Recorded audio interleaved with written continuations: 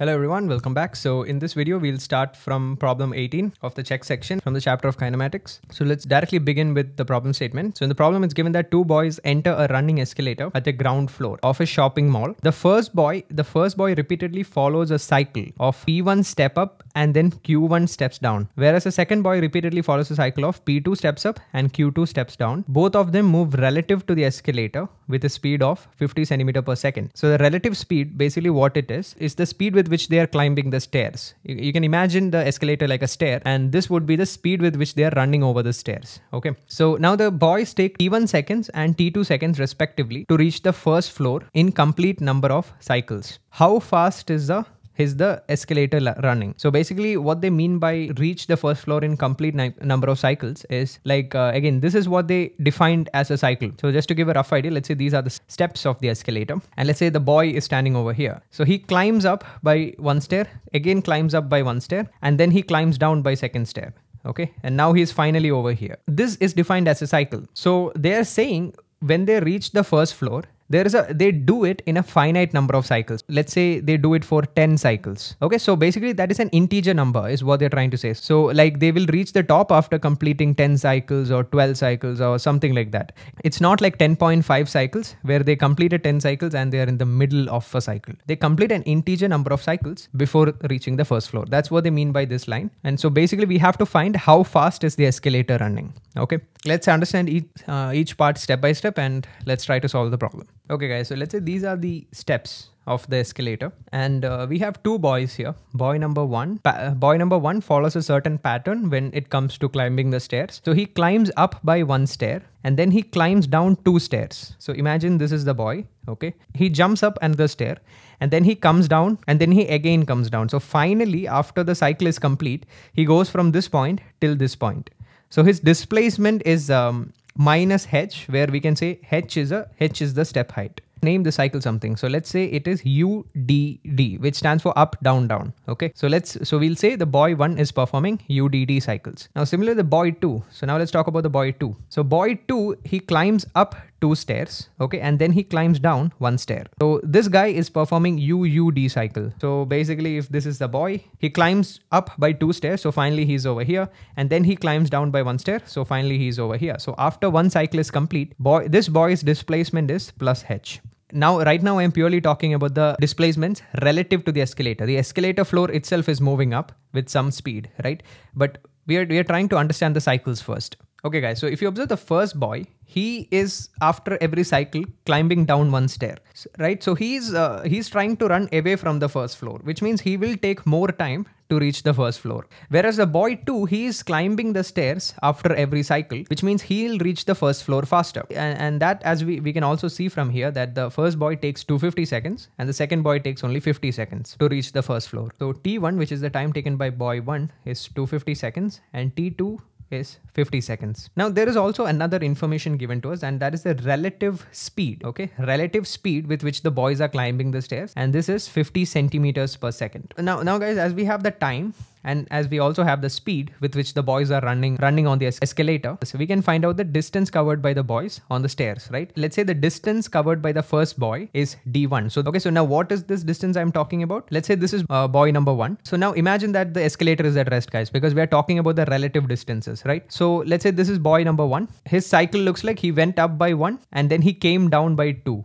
And then he came down by 2 steps. So in the process of going up, he covered a distance of plus h. And again, in the process of coming down, and he covers a distance of plus h, and again he went down, so he covered another distance of h.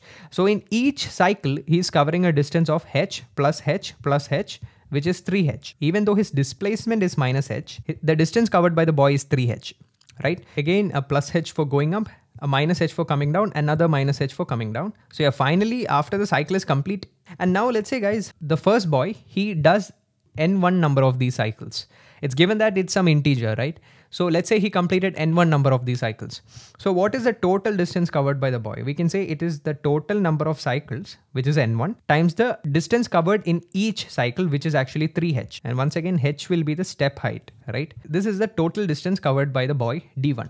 Now, this is also equal to the relative speed with which the boy is running, which is 50 centimeters per second, multiplied by the total time, which is 250 seconds. So this in terms of meters is going to be 125 meters. Okay, so this is the distance covered by the first boy. Now the distance covered by the second boy using exactly the same argument. Now he is going to perform some other number of cycles, right? So let's say he performs n2 number of cycles. Okay, and what is the distance covered per cycle for the boy 2? His distance will also be 3h, right? Because why? Because let's say this is boy number 2. He climbs up by 1 step, again he climbs up by 1 step, and then he climbs down by 1 step. So he is covering plus h, another plus h, right? Because distance is added, it's not subtracted. So he's covering a total distance of 3h as well. So the distance covered by boy 2 will be n2 multiplied by 3h, and this is also equal to the speed into time, which will just be 1/5 of this, right? So this is 25 meters. So from here, if you divide these two equations, you will see that n1 by n2 is 5, which means the first boy who is running away from the first floor needs to do 5 such cycles before reaching the top, and that is kind of expected, right? Because the second boy will reach the first floor faster, so he has to do less of those cycles. Okay, so now let's go back to the ground frame, guys. So in the ground frame, what will happen is the elevator is also going up. Elevator is also making the boy climb some distance, right? Let's say the speed of the elevator, not elevator, escalator. So the escalator, let's say its speed is v, and we know that. So first let's talk about the boy 1. So we know boy 1 will reach the top in 250 seconds. So in 250 seconds, the distance covered by the escalator will be v multiplied by 250. Speed into time, right? Now, so basically with the elevator floor going up, the boy himself is going down relative to the escalator. And in each cycle, his displacement once again is minus h, right? His displacement is minus h because he's going downstairs. So basically in one cycle, the boy's displacement is minus h. But how many cycles does this boy complete before reaching the top? He completes n1 cycles. Right? So this is the total displacement, you could say, of the boy with respect to the ground frame. Okay, so let's say the distance from ground floor to first floor is capital H. Finally, when boy 1 reaches the top, this total displacement, should be equal to capital H, which is the distance from the ground floor to the top floor, right? So this would be our first equation. Now for the second boy, the height climbed by the second boy due to the escalator going up is v into 50. He reaches the first floor in 50 seconds. But if you observe the displacement of the boy, let's say this is boy number 1.